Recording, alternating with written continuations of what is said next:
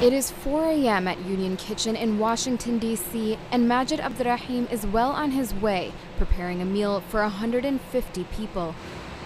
But first, a few last sips of water. 4 minutes.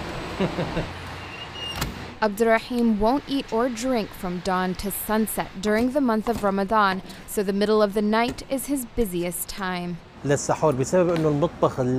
reason is that kitchen work, the oven, the grill, it makes you thirsty. That kind of work while you're fasting is very difficult.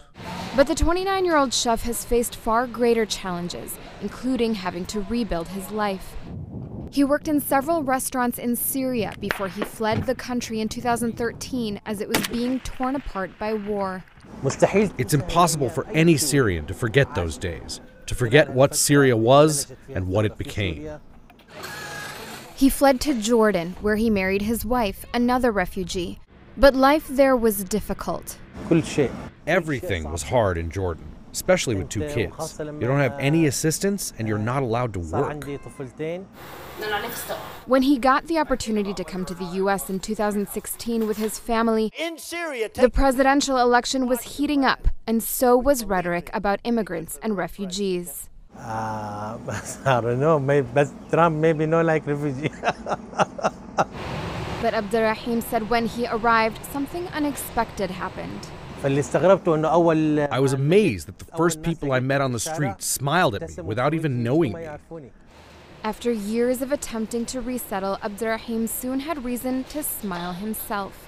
He found himself back in the kitchen working for a company called Foodhini. Noobsa Philip Vang started the meal delivery service because he missed his mother's Laotian cooking. He also saw an opportunity to help other immigrant and refugee chefs. People are aware of the situations that are abroad, but maybe they haven't really been able to even connect with a refugee or something like that. And I think what's really cool is we can kind of bridge those 2 worlds.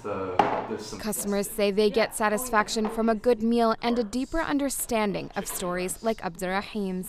It's a win-win. I get his food, and I also can feel that I'm helping him through what must be just an incredibly difficult time.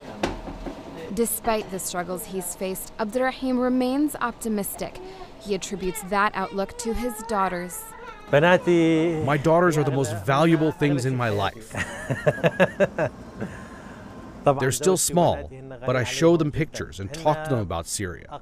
I tell them about the places we've lived, and I hope I can visit with them one day. In the meantime, he stays connected to those memories through his food. Noreen Nasser, The Associated Press.